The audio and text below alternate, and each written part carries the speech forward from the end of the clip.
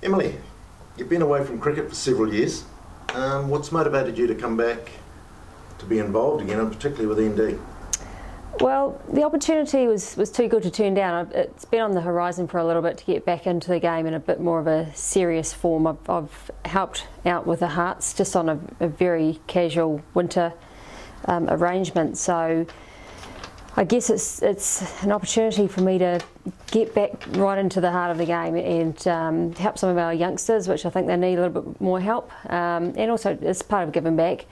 The kids are a little bit older now as far as my family, so it's given me a bit more freedom to do a few more things. Right, which probably leads me into this next point really. You've been appointed assistant coach of the Spirit.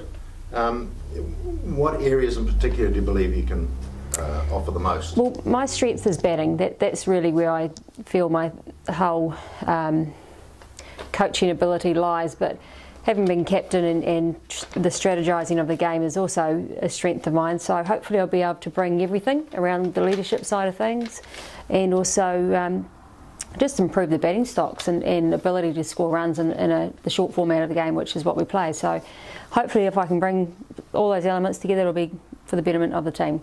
For sure. And just ending, perhaps tell us a little bit about yourself. I know you were in England for several years. Can you tell us what you played there, I believe, and coach perhaps? Yep, so I went over there in 2006 and started playing for Kent. We won a couple of titles. I was a player and then the coach, so had plenty of experience playing in different conditions.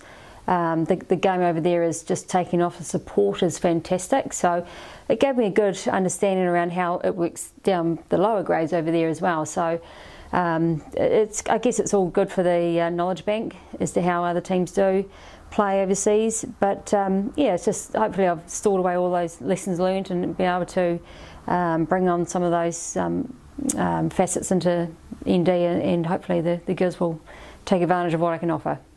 Great, thanks Emily. I think yeah, great future ahead for us.